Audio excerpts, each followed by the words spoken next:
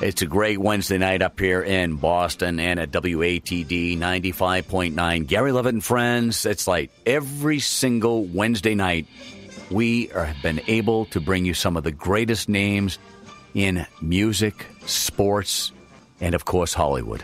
Now, for the past 2 weeks, I've been promoting this young lady on social media.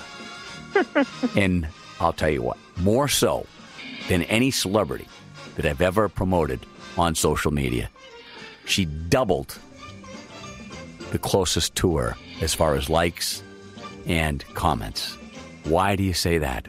Well, to me, one of the most beautiful women that ever played in Hollywood, on stage. She's done it all. Movies, TV shows, and a lot of people forget she actually got her start as a singer. And I'm, of course, talking about the woman of many guys' dreams from ages 5 to 95, the one and only Jeannie herself, Jeannie Nelson, as in Barbara Eden. Let's hear it for I Dream of Jeannie. Woo! Oh, dear. Wow, this is so cool. Thank you. I know you can't be here in the studios, but I wish I could blink you to be here in the studios with us. Oh, I'll bet you could. Wait a sec, I'll give it a shot. It didn't work. It didn't work. Well, sometimes it doesn't. Have to keep trying. I will. And you just said something about keeping and trying. And you know what? You have been doing that since the very, very beginning. You started young as a singer, and I saw all the things that you've tried out for over the years, and it's incredible. And the word that I thought more so than anything else is that Barbara Eden is full of tenacity. Is that what it is? Well, I've looked at it so many times, and I couldn't tell what it was. I don't know. Thank you. A nice sense of humor to go along with it. Barbara, again, folks out there that are listening to us tonight, it's Barbara Eden, I Dream of Jeannie, and much more than that. Longtime fan of the TV show and all the different TV shows along the way that you were a special guest. And I'm going to go right to Mayberry, North Carolina, right away. And my favorite episode of that particular show, when you were actually working for Floyd the Barber. I adored working with Andy Griffith and Don Knotts. I had the best time of almost anything I've done, to tell you the truth. And you just made such an impression on everybody in Mayberry. Well, that was cute, wasn't it? It's such a nice town. That's what she said. She wanted to stay there. It's such a nice town. I remember that well, and I remember that line. And, of course, you had the mayor getting the manicure. Yeah. Everybody was lining up to get a manicure from you inside Floyd's barbershop. Yeah, they were good. They're so cool. They were darling. But they were all such good actors. It's a pleasure to work with people who are, in it. Well, a lot of people out there that are listening in this evening weren't aware of the fact that one of your early gigs was with Johnny Carson. Oh, that was I think my first job in Hollywood, and that wasn't that was live television. Right. He was replacing Red Skelton for the summer at CBS. Mm-hmm. I think it was 13 shows, but I'm not sure.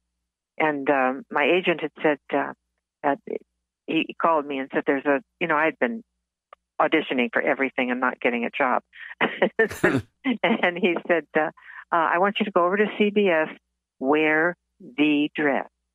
Well, I only had one sexy dress. I knew what he was talking about. So I put the dress on, but it was a cold day, and I put a very fuzzy, white, warm coat on.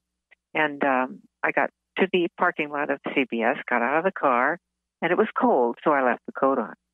Walked into the building, and it was freezing. It was like a refrigerator. Left the coat on, went up the elevator, went into the office, and the first thing they did was say, go right in. The director's waiting for you. So I walked right in, and I couldn't take that coat off. It looked like, ta-da! So I left the coat on, and I didn't get the job. Oh. So I told my agent, called me and said, well, how'd you do, Barbara? It was for a dumb blonde, and who could sing off key. And I said, no, I didn't get it. But Wilt, that was his name. And I said, I couldn't take my coat off. And I told him what happened. So the next week, he called me and said, look, they're having another casting call.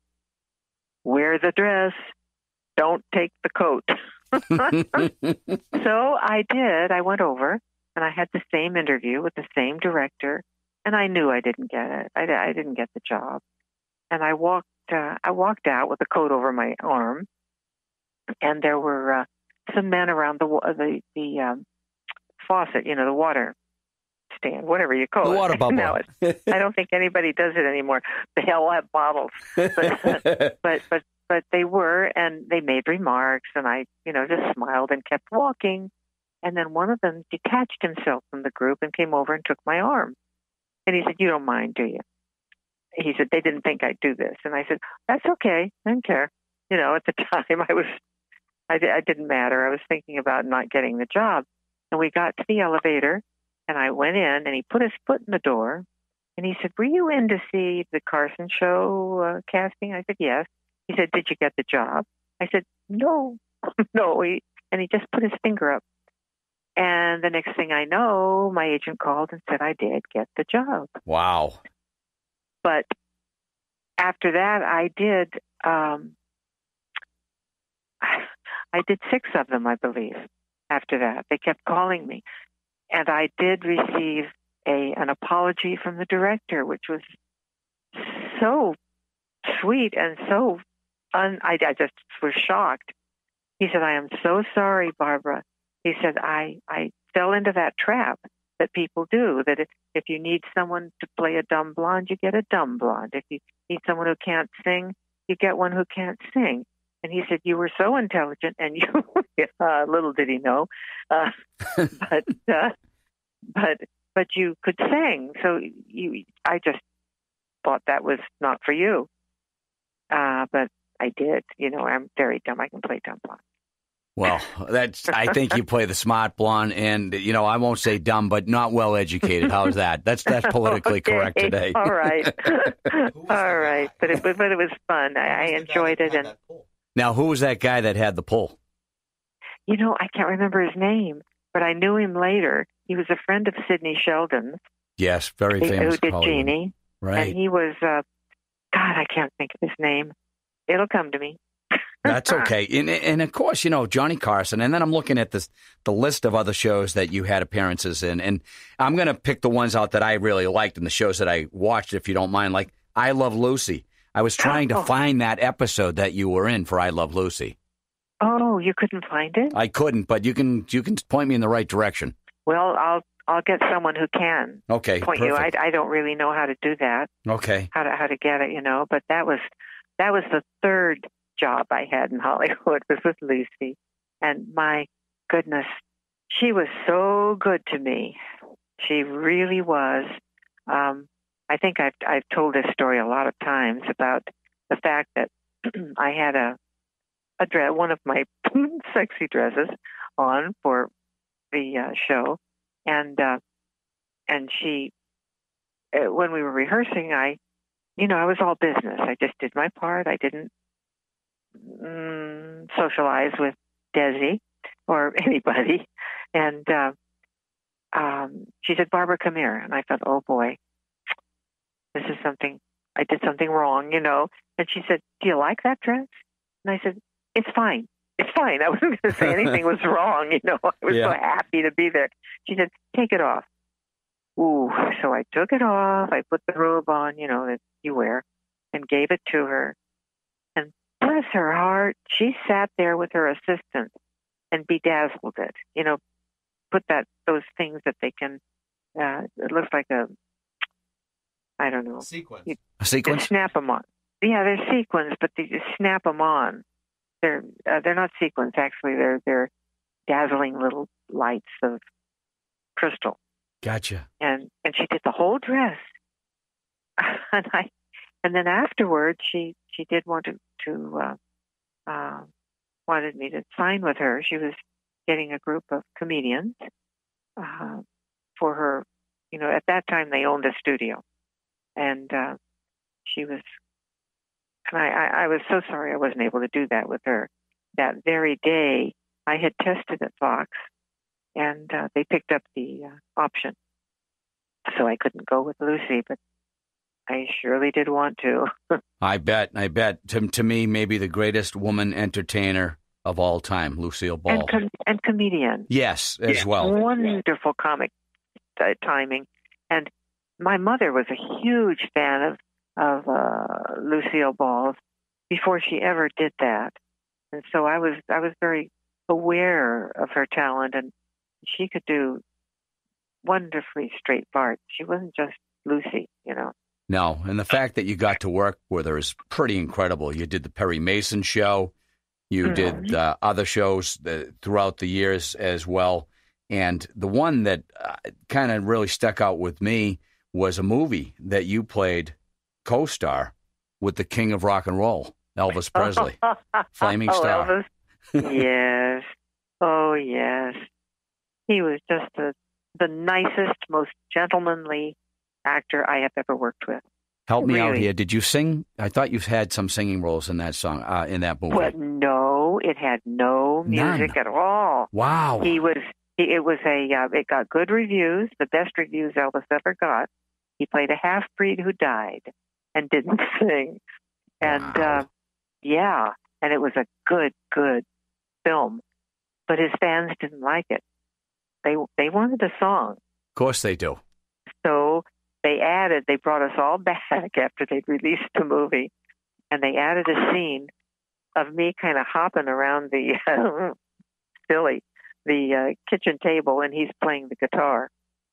I think I was supposed to have been dancing, but in boots and stuff, that doesn't really cut it. Makes it a little difficult, yeah. Yeah, but he sang and he played his guitar, and I jumped. I don't know what I was doing. We'll definitely pull that one out of the archives. There's no doubt about it. Now, we fast forward from there, and then it's I Dream of Jeannie, one of the most iconic TV sitcoms, comedy sitcoms of all time.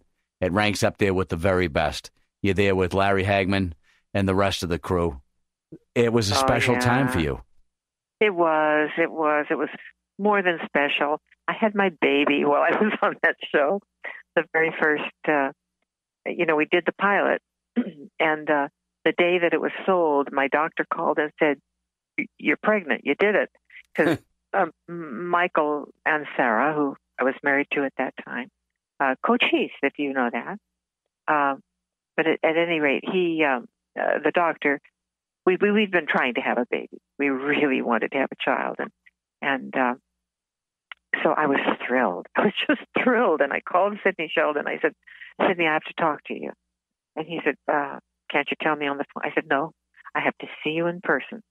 I have to talk to you. I have something to tell you." I was so tickled. And he said, well, I'm at Buck Henry. Buck Henry is a writer. And he said, "I'm at his house. Why don't you come over here?" He gave me the address, and it wasn't too far from where I lived. And I drove over, and we went into Buck's office, and Sidney sat down. And as a joke, he said, "You're pregnant." And I said, "Yes, I am." And I'm afraid I can't do your show. Oh. I was so, and he said, "What?" Like that. I said, I just got the notice today, and I had to tell you so you could replace me. Wow. And he was flabbergasted. He said, "Now, wait. You're getting ahead of yourself." He said, let's think about this. I'll think about this, and I'll get back to you. And boy, did he think about it. God love him. He, the first 13 shows, I was pregnant, and I looked like a walking tent. I had a lot of scarves going on there with the little pointy hat on the top, But bless his heart, he did, and I was able to do it. And I was thrilled. I was so thrilled. I bet. That, it all worked out, yeah. And folks, just so you know, in case you just tuned in to Gary Leavitt and Friends here on Wednesday night, we have the very beautiful Barbara Eden. We're talking about her days in the TV show I Dream of Jeannie with Larry Hagman and the rest of the crew. You know, the show itself had so many different plot lines. However, each and every plot line was delivered magnificently by the actors. I look at even Dr. Bellows' wife, who was a beautiful woman herself. In fact, she was very, very pretty. But then we put Barbara Eden next to her, and she's not as pretty. That's just truth be told. If you weren't in the room with her, people would say, "Wow, she's hot." Well, she didn't have pink panties on. You know, that does a lot. Yes, it does. All right. We're envisioning that as you said that. Oh my gosh. It's important. It certainly is. Now, the chemistry that you and Larry Hagman had, it seemed like it was more than just the TV husband and wife thing or the TV master and Jeannie thing. Oh, it was. He's, I would say, one of the best and maybe the best actor I've ever worked with, only because we were on the same wavelength, the same rhythms. We understood each other immediately. Even if he went off script, you know, I was able to respond to him and talk just like we were two people talking. It was never, quote unquote, acting with him. I loved it. The crew that you did get to work with, and of course, a lot of people forget who your master of masters was Haji, right? Haji. Yeah, well, the blue gin. Yes, there you go. Yeah. That was played by my husband, Michael Ansara, by the way. I thought that might be the case. That's why I mentioned it. I wasn't sure, so yeah. I had to dig a little bit. Hopefully, you didn't get mad at me on that one. No, that's okay. Yeah. And Major Healy and Dr. Bellows and the rest of the crew. Oh. And just last week, we actually spoke with Butch Patrick. And Butch Patrick was in one of the episodes of I Dream of Jeannie. He played my son, didn't he? Yes. And as a matter of fact, here's the deal. He sent me a picture of you and him together, but all grown up. Oh, yeah. Yeah. That was the last year of Jeannie, actually. Yes, it was cool. Yeah. Now, okay, so you got I Dream of Jeannie and all the things you do, and then you keep reuniting with Larry Hagman every 15, 20 years for different shows and different episodes. It's almost like one of those boxers that keeps coming back. He doesn't want to give up on his career, but the reuniting with you and Larry Hagman in so many different ways. And the funny one that I think out of them all was in Dallas when you come in as the billionaire heiress. And I got him good. Yes, you got him good. But at the very last episode, this is one of the best things in all of TV. I always look for those little hooks. At the very end of that particular episode, you reveal to him that your maiden name was Nelson. Was Nelson, yes. Oh, dear. Did you come up with that one? I want to know. No, of course not. That was a writer. No. I don't do things like that. But the funny thing, the very first scene I did when I guested on his show was come out of an elevator, and I had a pink suit, the same color as my Jeannie outfit. And when the thing opened and I walked out, he said, "Oh, I can't do this. Look what's happening." It was funny. It was funny. We had to do that 2 or 3 times because he kept laughing and, getting out of character. Oh, that is awesome. Now, yeah, I want to go back just a little bit if we can. I didn't want to really go out of order, but I got a lot of texts this week and questions that our listeners wanted me to actually ask of you. And the whole blinking thing, did you kind of patent that thing, or did you come up with all the moves, or were you being taught by someone else? It almost seemed like you came up with it on your own. Well, it was 50-50. Okay. Gene Nelson directed the first 13 shows, and it was his idea to blink. But I felt the blink wasn't enough. Just blinking your eyes. Nobody really sees that. So as we filmed, I knotted my ponytail and blinked. I remember exactly how it happened, and I just saw that over and over again. I said, that is not something that was pretty much scripted. This is definitely the actress having creative freedom. Yeah, I thought it was more powerful than just a blink. Oh, it certainly was. And I know for a fact that there's probably 1,000,001 guys out there, even as we speak, and I'm talking all ages, that wouldn't mind spending a day inside the bottle with Barbara Eden.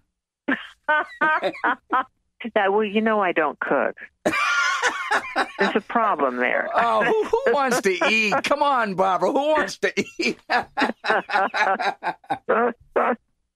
Oh, my gosh. Oh, dear. Folks, just in case you're a little confused tuning in, seeing what we're doing here this evening, we are speaking with one of the greatest actresses that Hollywood has ever seen and one of the most beautiful actresses that Hollywood's seen. I'd have to put her, in no certain order. I don't do orders, but if you were going to take a top 5, she's definitely in there. And like I said, no certain order. You could be one day or 2 the next. You know how it works, Barbara. And it's just been an ongoing thing. And the fact that on my social media page, when we promoted you being on this show, you doubled anybody else. And we've had some heavy hitters from Hollywood, professional sports, music, so on. It just goes on. And Barbara Eden's at the top of the mountain. Gary, my mother would love you. She would love you. Is she available? Oh, no, I wish she was. One of the things I know that you did audition for, and I know I'm picking and choosing, and people are saying, how does this guy Gary know so much about her career? Just because I know you had the opportunity to work with so many different people, or at least audition with them. One of my all-time favorite singers was Andy Williams. How far did that audition get? I don't know whether you got the role or not, but I know that you did something with him. Yes, he was cast, I believe. Or was it his audition?